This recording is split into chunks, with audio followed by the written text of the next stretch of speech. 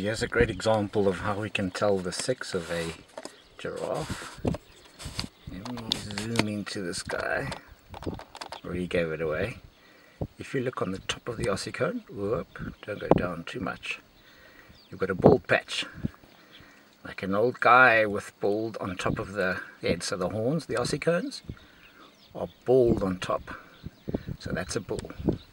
At the back of him, if you have a look at those ossicones, even though we're quite far away, you can see that they're pretty pointy at the top, meaning that the tufts of hair go right on the top of that ossicone. So that's a cow, and we're looking for one of the cows in this group to have a little unit attached to that ossicone at the top. Let's see if we can find her. Not that one. Not that one either. Let's go.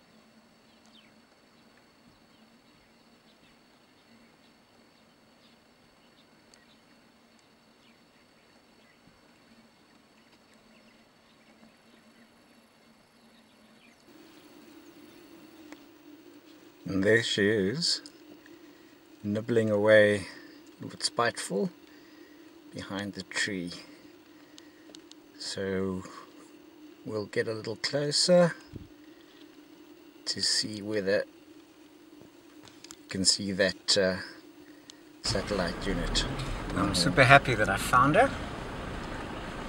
She's looking really, really good. It would be nice to be able to get a little bit closer, maybe get ahead of them.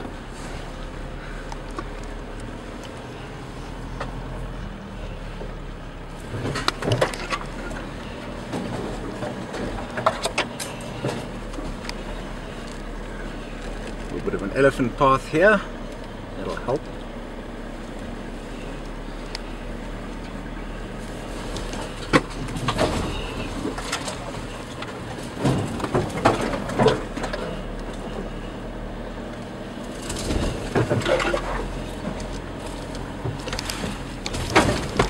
Whoops.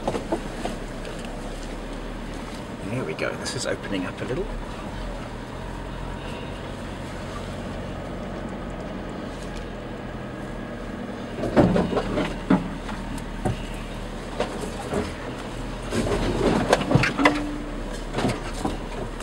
Here they are.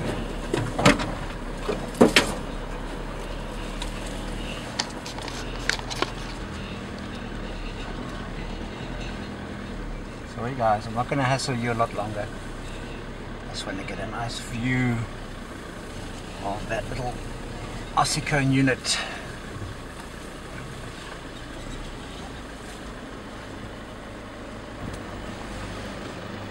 And there she is. You have a look at the her right ossicone. You'll see there's a tiny little box.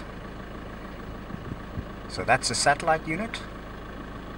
It also has a solar panel, so it records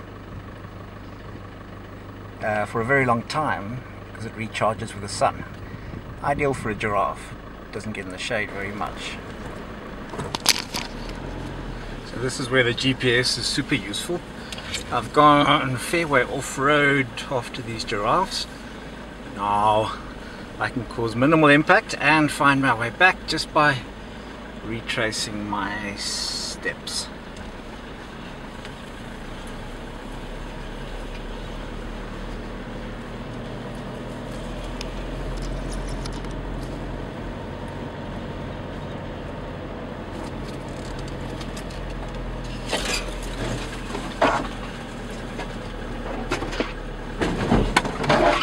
We're back on the main road.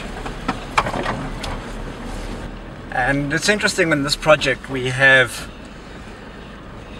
different types of telemetry that we're using on the animals. So the giraffe, as you saw, have a satellite unit, high-tech.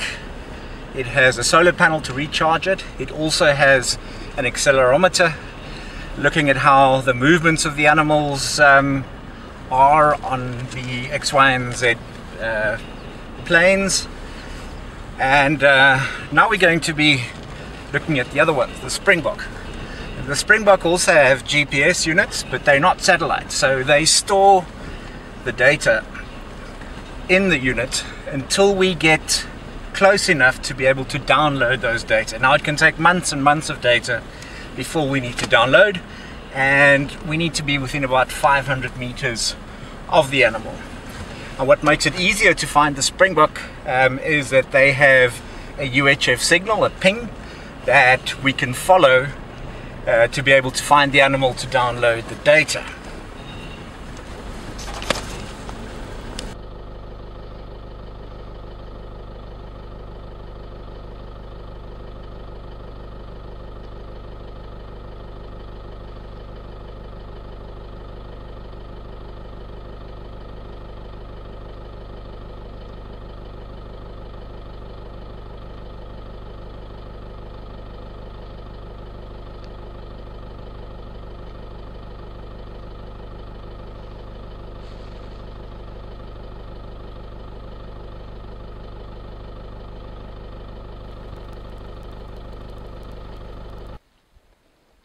This is typical springbok habitat. They like these plains. This is the remnants of the Tosha pan slopes, and these pan slopes have very nutritious aromatic shrubs, like these salsolas. These are little shrubs that you can see down here. And the springbok are grazers and browsers, so that means they eat grass as well as leaves and shoots of shrubs and trees. And a lot of the times when they're in these open plains and it looks like they're eating grass, they're actually eating these little shrubs that are all over.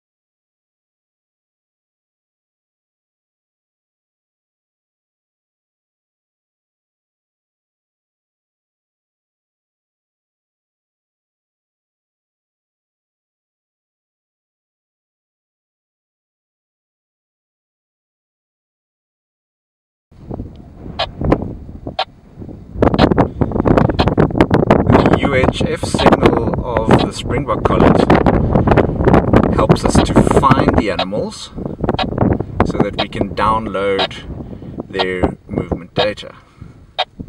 So it's a bit of a treasure hunt. It's actually great fun.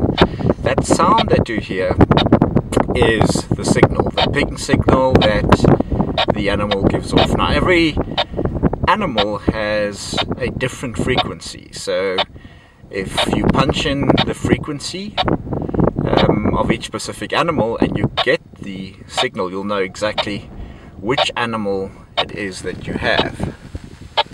So you can hear the specific animal that we have here.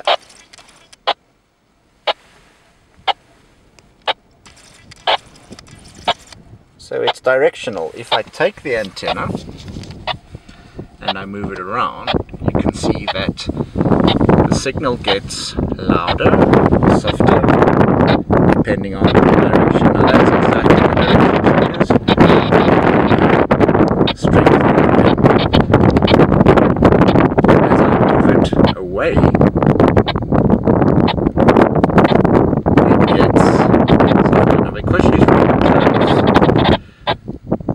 the directionality doesn't make that much of a difference, but you'll see moved away.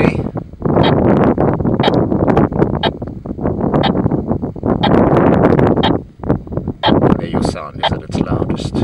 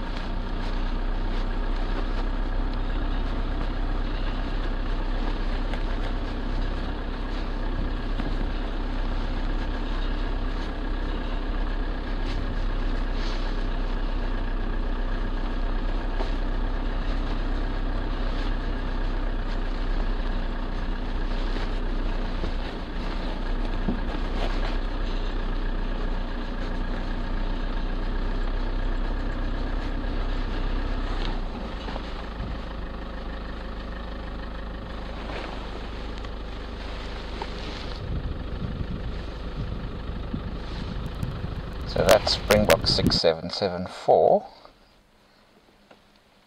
She's one of the collared animals. So as she walks, she's collecting GPS data for us.